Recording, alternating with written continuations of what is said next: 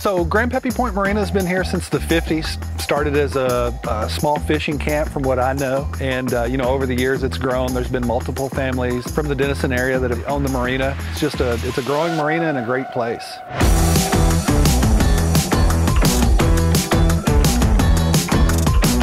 So in '96, I started as a dock hand and a young man that worked in the shop. I was attending Denison High School, fortunate enough to get a job here at the lake, and I just never left.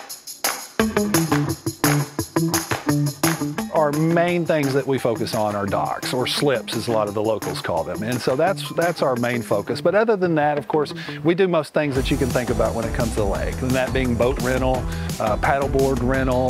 We have storage for your boat. If you're not renting a slip, you can park it in open spaces or enclosed storage. So just things that are associated with storing and taking care of your boat.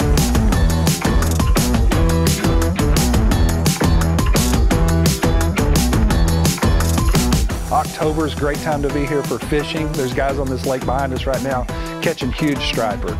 And of course, the summer months are great to be here and be on the beach.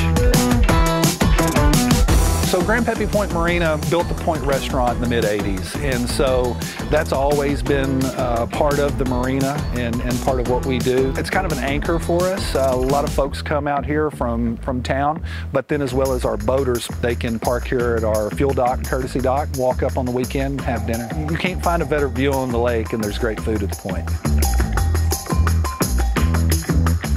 For me, the favorite thing about Denison is that it's home. I was born here, went to high school here, went to Grayson College. So for me, it's just all around home. And now, we've grown enough that we can find about anything we want here locally to do.